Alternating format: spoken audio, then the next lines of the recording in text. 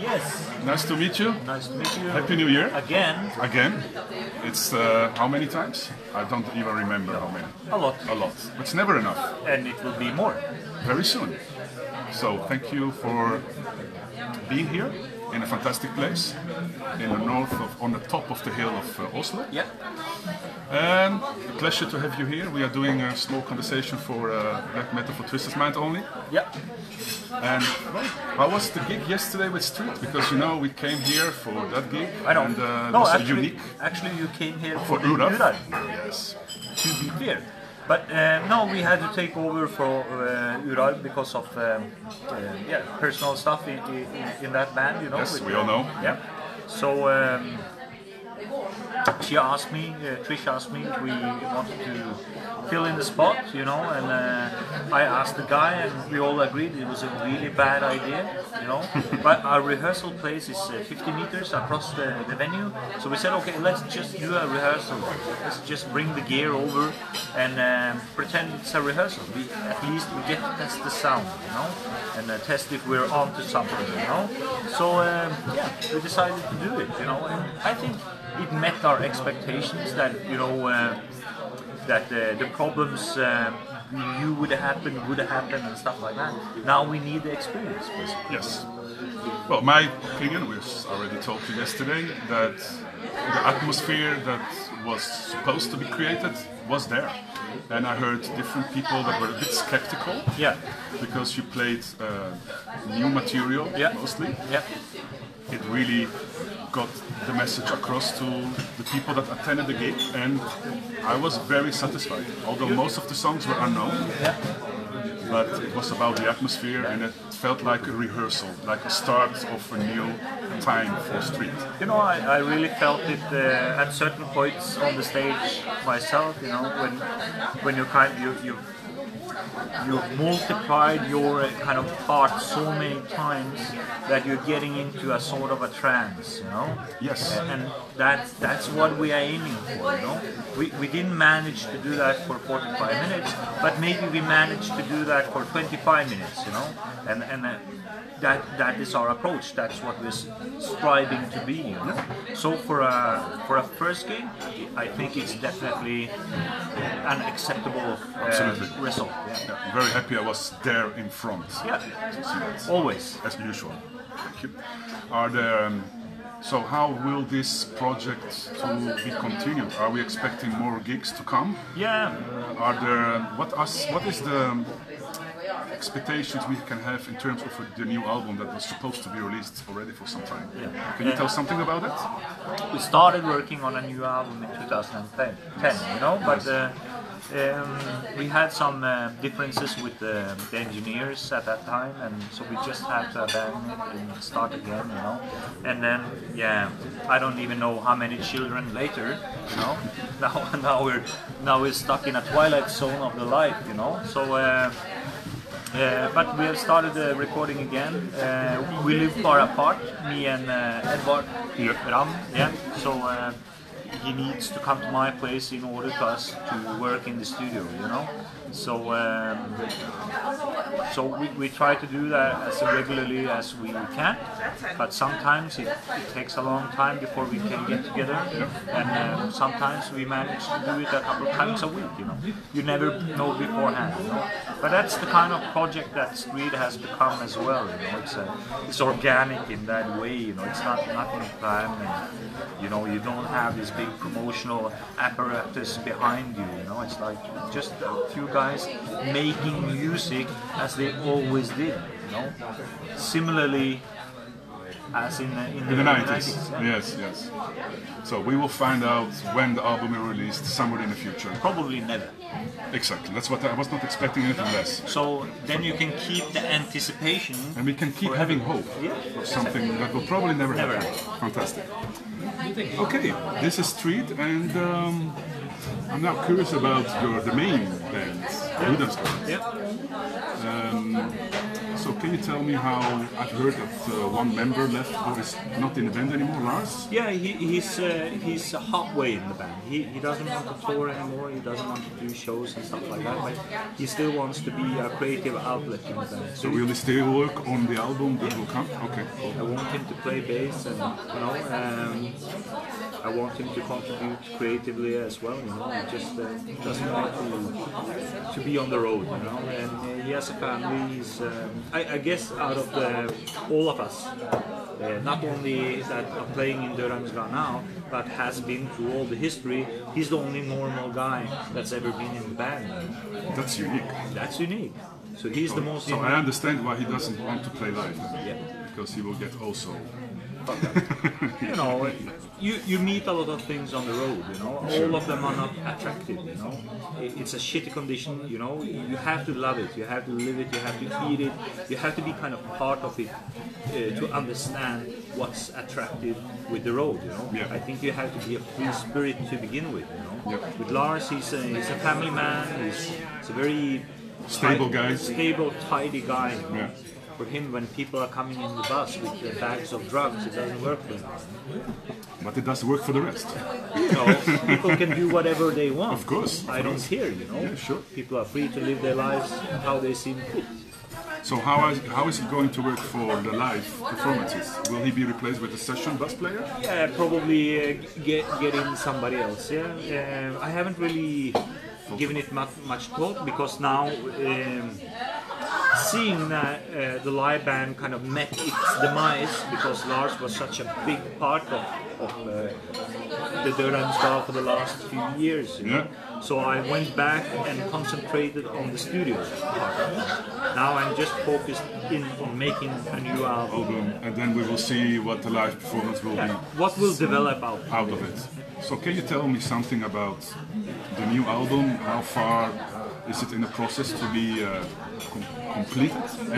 I make music all the time, So I have, 60 songs maybe, and maybe all of them are going to be included on the next Dødheimsgard. That will be a big album. Or maybe none of them, Yeah. I don't know, I just make music, we will see what fit. It has to correspond, After Supervillain Outcast, I made a Supervillain Outcast 2, and I listened to it, I listened to about 30 songs that I have made pre-productions to, and I thought, no, I've been down this road. Yeah. This is a road, this is just a memory going in loop all the time. So I threw out all those songs and I started again, and the result was Umbra Omega. And of course, I would never come to Umbra Omega before doing the mistake of being stuck in a loop. So maybe I'm stuck in a loop now as well, where I'm trying to find the right sound that's correlating kind of with the thoughts and the emotion I want to portray. Because you always need to have something to say. Yes. If it's only going to be stale music, then it's not that interesting. No. Look at it, Today, people are going to Halloween parties with corpse paint. What the fuck, That's how much our art has diminished. Yeah. It's getting ridiculous.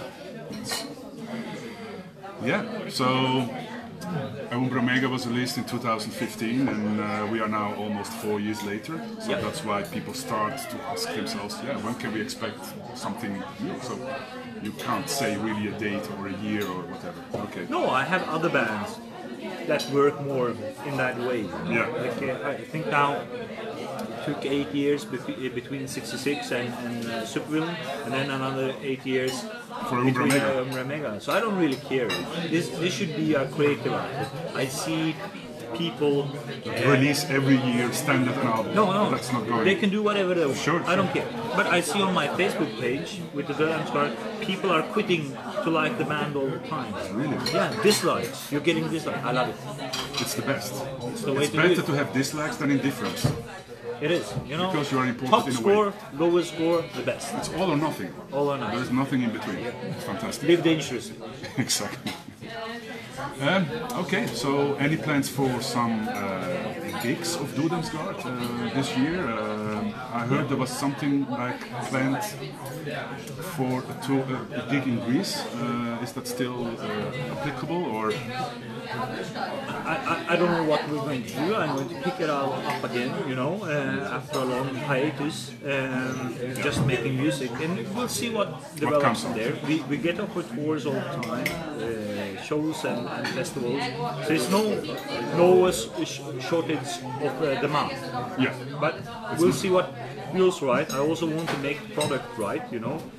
I don't only want to go up on a stage and do the same thing, you know, like a rerun or stuck in a new loop or whatever, you know. So it's it must be something quite unique, as has been all the time. It has to be some sort of a development, progression from the previous ones.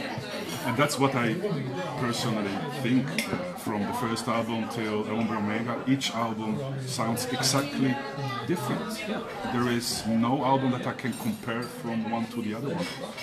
So it's great because for me personally, Ende Omega has been the highlights of Dødheimsgard in terms of... Thank you. And I remember talking with you the first time. I didn't like it.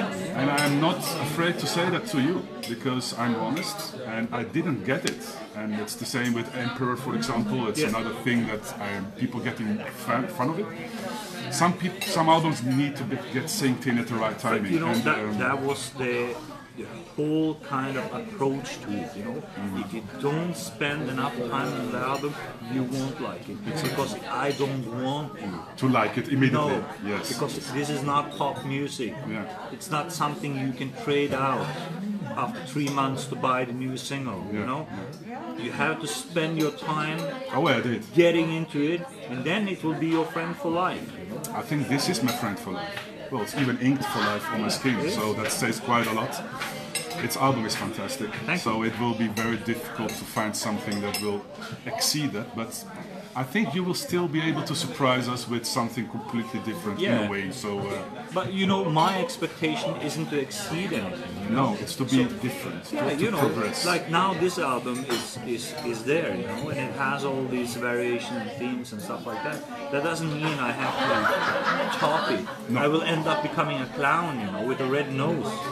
You know, if I'm always going to outdo kind of what I did before. So maybe now it's time for a different kind of approach, you know. It depends on what do you want to convey this time, you know. Like when I made Ende Omega musically, it was a really, really chaotic time in my life, you know.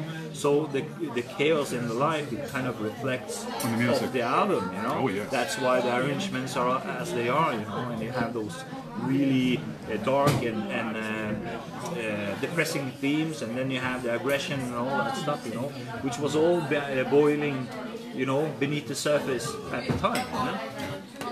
Yeah, for me personally, what I think after I got into the album is like it's a mental trip from the first song till the last one. It's I see it as a concept album in a way. It's a concept album, and I think this album has to be played once entirely.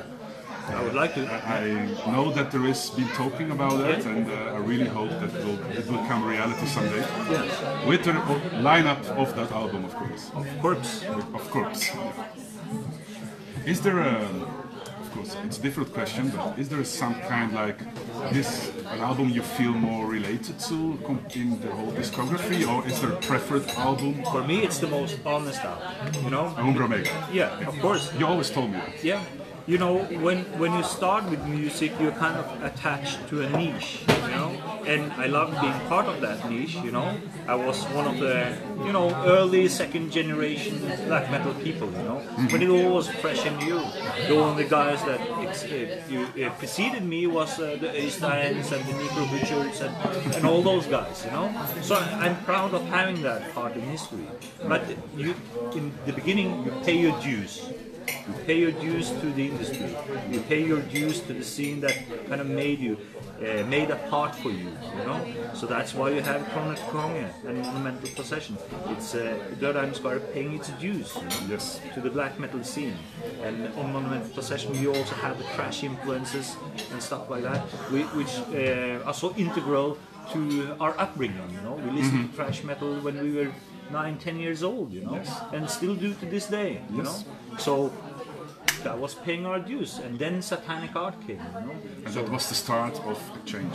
I think if you would have continued with Kronet from the start, you would have probably gained more fans, I think. Been a lot bigger band today, And yeah. a bigger band. But you were honest and you tried to just do something different and to go to your path. If I still did the Kronet to Kronet stuff, you know, 25 years later, and I was sitting in some shabby backstage somewhere, still putting up my makeup like I would fucking kill myself. It's not the same. Everything is tied. There is evolution. It's tied to a period. Yes. Everything is tied to a period. You know, when we were kids in 1991, I'm not saying this is a big deal, but me and my friend, we lived maybe a few 5 houses from each other. We used to dress up, you know, in a lot of spikes and chains and corpse paint, and we used to sit beside the road, you know, where the cars were driving by, and measure their expressions, you know, because that's how much we kind of felt for kind of changing people's mindset of what is reality back in that day, you know, like, because it was never seen before, you know, ghosts beside the road, and that's what it really represented at that time as well. It was a cultural revolt, you know. We don't like your MTV, we don't like your fucking Christian dogmatic upbringing, what's politically correct and all that, you know. So we took the role of the outcast in the schoolyard. We got beaten up every day, but then we took it and we ate it, we drank it. And you digest it. We were proud of it, Yes. being the outcast. You know? So, you know, you're brought up in this small, shitty place in Norway, and they're telling you to be ashamed, you know? And you're saying, fuck off, you know? You be fucking ashamed. You like everybody else. Yeah. Crazy. Good times. Yes, absolutely. It was a purpose to it all, you know? It wasn't only about music. It was a lifestyle. It was a lifestyle. And the most important thing, it was an unaccepted lifestyle. Yes. You know? Your mother didn't like it, Yeah, I know. good. I know. Your grandmother, good. You know? Nobody. Your teacher hated it, you know? I had the same problems in Italy when I was long hair, earrings in the 80s, listening, having metal shirts. I was hated by everybody. Yeah. I didn't care. And 30 years later, I'm still listening to extreme music. Yeah.